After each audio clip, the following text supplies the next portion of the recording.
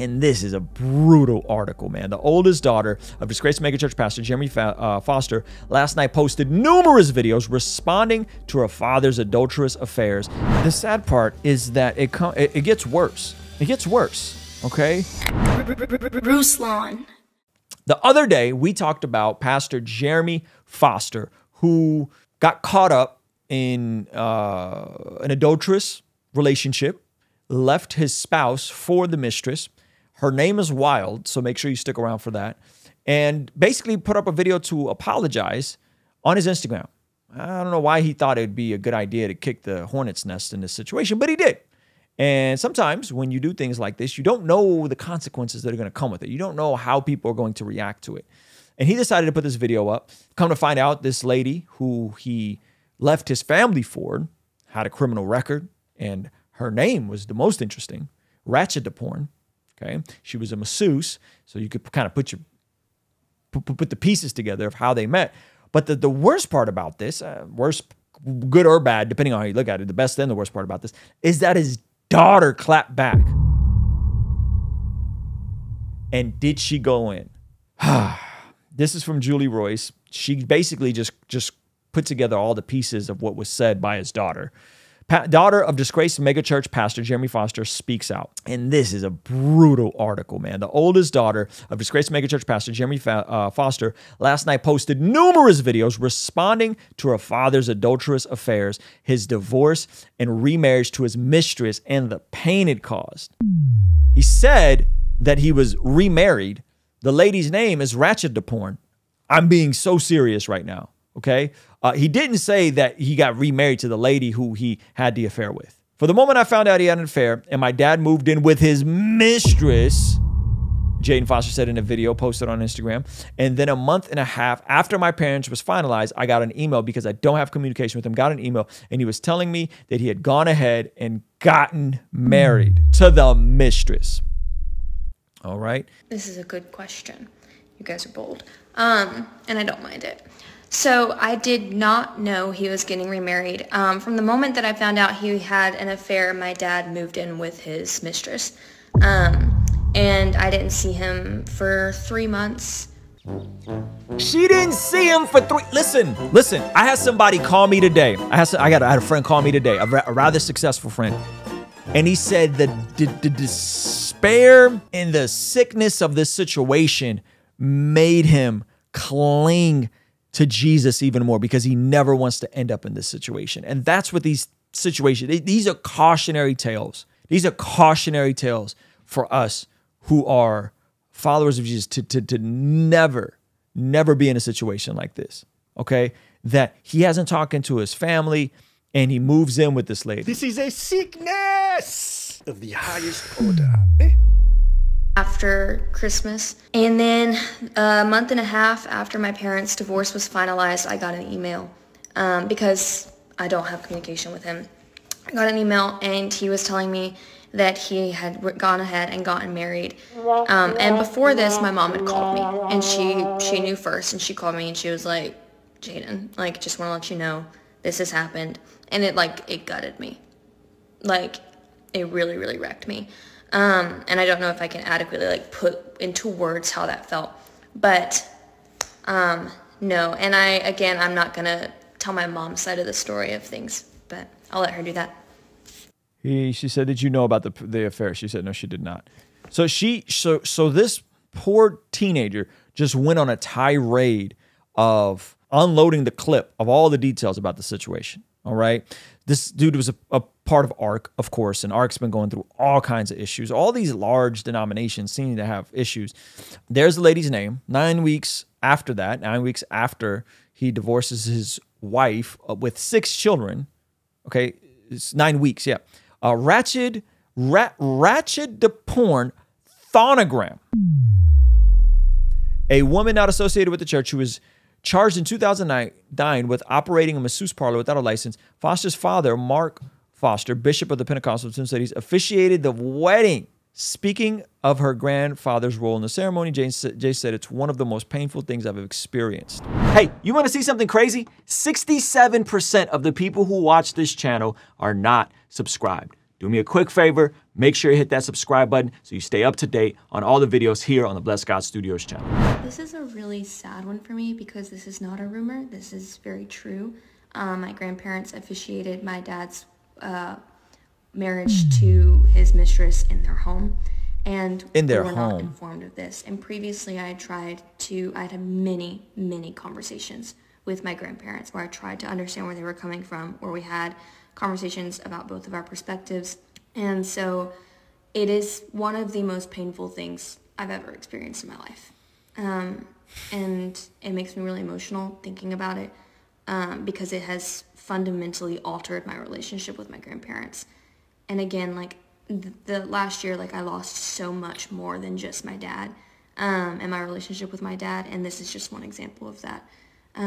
So I do appreciate, like, if you could pray for my grandparents and my relationship with them and just our family in general. The sad part is that it gets worse. It gets worse, okay?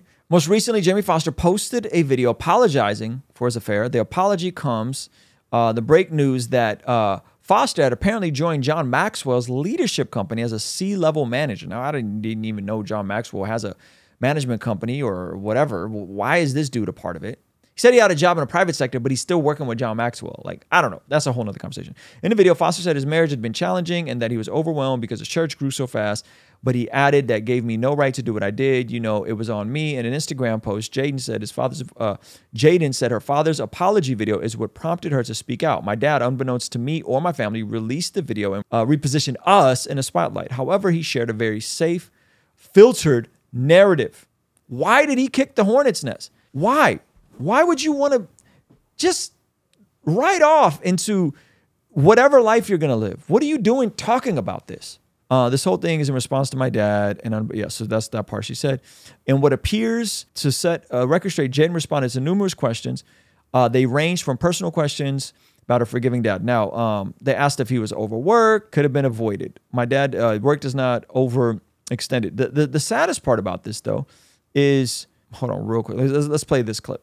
Okay, I do think that there are a ton of contributing factors to why somebody would have an affair, why my dad would have an affair. And I think that being overworked is 100% one of them. But that does not excuse the behavior. There's a lot of talk about forgiving my dad for the mistake that he made. He didn't make a mistake. He made a conscientious decision every single day for a year, possibly more, who knows, to continue in an affair. And that's important. And even in the definitions between apology and repentance, right? And thankfully, this young lady's still clinging on to Jesus. But there's a difference between a mistake and this. There's a difference between, hey, I'm sorry, and actually apologizing, which an apology is putting stuff in right standing. Marrying your mistress does not put anything in right standing. Despite the fact that he was being called out by people on his staff, me, his daughters, his wife, his overseers, my sisters and I called his overseers, had a conversation and said we were concerned. They called him and called him out, and he fired them. So there are a lot This is a sickness of the highest order. Okay, so it talks about some past issues with the parents. I guess the mom used to be physically abusive at one point back in the day, but the dad was also verbally abusive. Jaden said she had a relationship with her dad, but this is not a lack of trying, according to her father. Has never repented for what he's done. About a week after she found out about her father's divorce, Jaden said she wrote him a letter asking him to sever his relationship with his mistress and seek restoration. She begged her dad to sever this relationship with the mistress and seek restoration. He did neither of those things, Jaden said. And so that, and then a ton of other things, have led to a relationship with him, just like being really, really toxic and harmful, she added. One day she left to reconcile with her father, and right now it's just not possible. We'll pray that maybe one day, like the Lord gets through to him and he's able to repent. And so they talk about grace as an excuse, and she just goes on and on and on. And this stuff is so sad. But the saddest part about this is she tried to help him reconcile. She tried to get him back in a right standing with his wife. She asked him to, and he didn't. And that was my first thought, is like, we've seen men do this sort of stuff, and it's gross and it's sad. Carl Lentz, so on and so forth, and we've seen them reconcile, right? Carl Lentz is back with his wife and working on his family and allegedly making a return to ministry. So my first thought was, how does he just bounce off and marries? It's because he just kind of did what he wanted to do. He did what he wanted to do. He continued on in his own pursuit, and for whatever reason thought it'd be a good idea to hop on the internet, share this with the world in this half-baked apology, which I think he completely miscalculated his own daughter and his own family. Gosh darn it, man. It's so sad. It's so sad. And again, guys, hear me.